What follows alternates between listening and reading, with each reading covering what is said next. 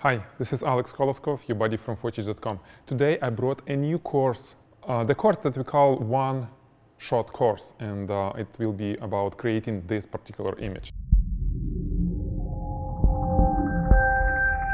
What you will learn on this course? First of all, how to work with studio lighting to get the maximum in the camera.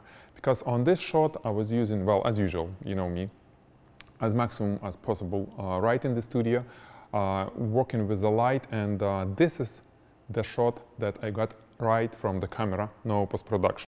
So I'm sure it will be really interesting for you to see how to work with this unusual subject with lots of chrome metal, you know, espresso coffee maker, glass, matte plastic, and all these interesting reflections and everything to make it not in Photoshop, not with composite shot, but right in the camera. Second, you will learn how to use and why to use, which is really important, large format camera, view camera, technical camera, whatever you call it. I was using Cambo Ultima D camera, and there was a particular reason why I used it for the course.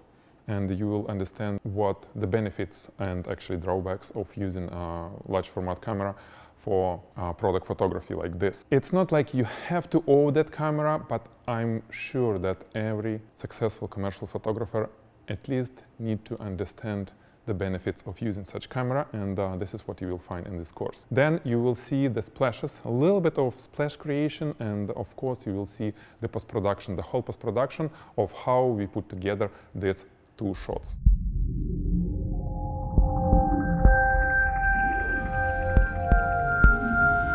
I'm sure this course will be interesting for any type of photographer, any type of studio photographer.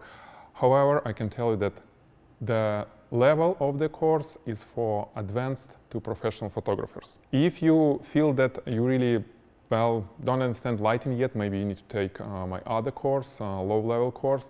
However, if you have some experience shooting products, you will understand everything. I'm showing all the steps of creating the image. You will be, well, you'll see from multiple cameras and from screen share on the remote capture how everything was created.